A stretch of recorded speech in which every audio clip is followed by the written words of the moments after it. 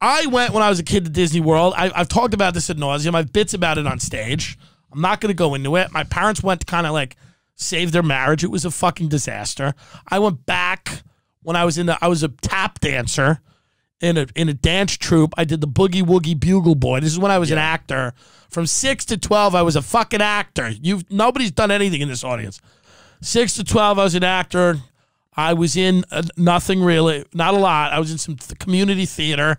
I was in some fucking NYU like student film. Like, listen, you know, I tried. I got to like second call back, third call back for Grace Under Fire, and then Brett Butler, that drunk, didn't choose me. She chose the Sweet Life Cody, one of them. Oh, yeah. Dillon or Cody. Yeah. Let me see their name. Yeah, well, whatever. That was probably a better investment long term.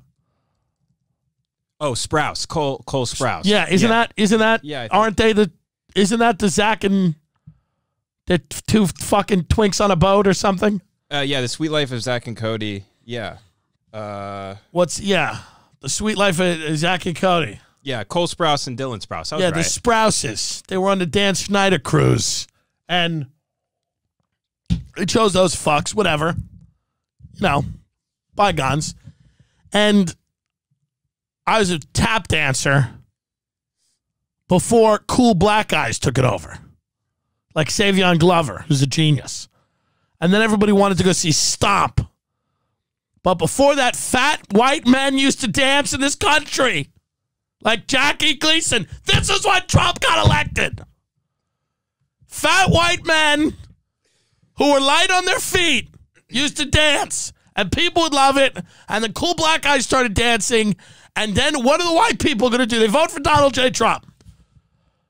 What happened was when I went to the Disney World, I thought we'd be in like a theater or something, you know.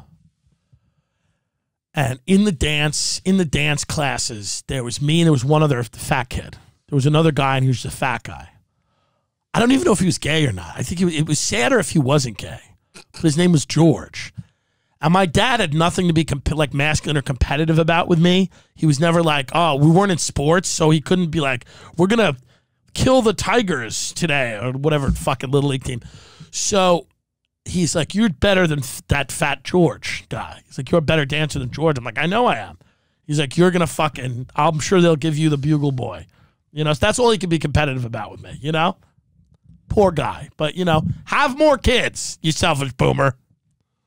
I'm sure that if someone else would have came out that would have been better.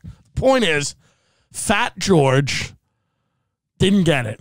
I got it. I was a Bugle Boy, so I get to go down to Florida, you know, with all these, you know, like truly talentless, predominantly Jewish women. A lot of Danas, a lot of Rebeccas, and just, you know, like not good. So we go down to Florida. You have go play the song for Boogie Woogie Bugle Boy. I want people to hear what it sounds like. The boogie boogie boogie boogie boogie. It's an annoying 1920s like fucking like. Let me make sure it's not copyrighted. Yeah, right. Okay. Yeah, I'm sure it is. Yeah, it's copyrighted. All right, but it's like the boogie boogie boogie boogie company be the Tuskegee Airmen are fine or whatever. I don't know, but what it was. So then they fucking we perform on this stage outside in Disney World that's by the bathrooms. So all these fat tourists are trying to go, they're on a bathroom. We're performing for the bathroom line, literally. And it smells like shit because the shit is wafting out from the bathroom. It's 120 degrees. And we're just flailing around on this stage in the heat. This is what show business really is. That's where all these people get into comedy. They're like, it's not fair. It's like, it's not supposed to be. It's watching your life get ground up like meat, you idiot. So I came from this shit, so I knew how fucking... So we're like flailing our arms around and dancing, and it's the number plays over and over again, right? So there's no new number. There's no new dance. Like, it's just, you saw the one dance, and then, and then it's like... boom, and then it starts again, it goes, the boogie, boogie, boom. So these fat tourists on the line are like, so then they start to turn their back to us because they've had enough, I mean, they've seen enough. So literally, I'm watching fat tourists on a bathroom line just turn their back to you in the middle of like a boogie woogie. That to me is Disney World. Like that was and then at the end of the trip we went on Splash Mountain, right? And that was fun. So that's Disney World, and that's life for most people. Hell, heat, the smell of shit, and then one moment of weightlessness, and then here's a picture that they'll sell you. That's what it is. You waft through the smell of other people's shit. You're just sweating. You don't know where you're going. You don't know why you're there. You're embarrassed. You're afraid. And then at the end, you get to go down the log flume. You have one moment of weightlessness. That's all life is. You get a photo, you know? So Disney World never did it for me. But then my dad actually, to his credit, took me to a fucking cool place called the Blantyre, which was a fucking castle in Massachusetts. I've talked about this on the show before. That I was into because we saw people that were working class get abused. And that made me and my dad happy because poor people love seeing other poor people get abused. And when the old woman was there, she's like, "Where's Maurice? I've done everything and all my planning has been with Maurice. I don't know who you are. Go and find him. Go and find." When you see an old woman with a chunky jewel necklace throw her hand in someone's face and go from me now. Be gone. It's great. Okay? See, I haven't gone full Bernie, bro. and the Blantyre was cool. We went a few other places. We went to this place to Chatham Sheep Herding Company. It doesn't exist anymore. That was cool. Everybody goes on these all-inclusive, and I get it because they're regular people, and there's nothing wrong with being a regular person. It's never really interested me, but many of you seem to be having a fine time doing it. But the all-inclusive thing or the cruise thing or it's kind of gross to me. I think going out in nature is cool. Going to a different city is cool. Learning things on your own, letting things happen organically. But the idea that like when you're treated like cattle, which is how a lot of people go on vacations, they're treated like cattle, and they're basically they go, these people can't make any decisions for themselves, and they're right. They're right. And they can't. They're right. Yeah. Here's how much these people can't make decisions. Endorsements still matter. That shocked me. In the presidential race, like endorsements matter.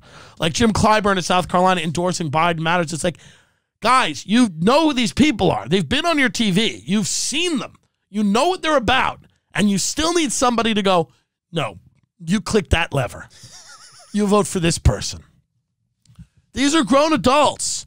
These are grown adults who need another person to go, I think you should vote for this person. Okay. I mean, so that's my problem with a lot of these vacations is you just don't, you're not allowed, it's all, you're corralled into a group and you're like, here's what we're going to do. Here's what we're going to do. And I'm sure a lot of them are fun. Listen, I work a lot. I don't go out. I travel a lot for work. I understand that there's but to me, it's like, it's more fun. I think it's a much better story to go to a place with your fiance and you go on a vacation and then she gets kidnapped and you have to save her. And of course you don't save her. That's Hollywood shit. She gets killed. But then you come back from that trip and you're a different person. You understand things that you didn't understand previously. You're able to kind of process the world in a different way. To me, I think that's a better. Now, I don't know. I could be wrong. Maybe I am, but but that's my whole thing with where we're headed. If you need, go get a potato and put a Marlboro Light in its mouth and watch that, and then press play on your phone.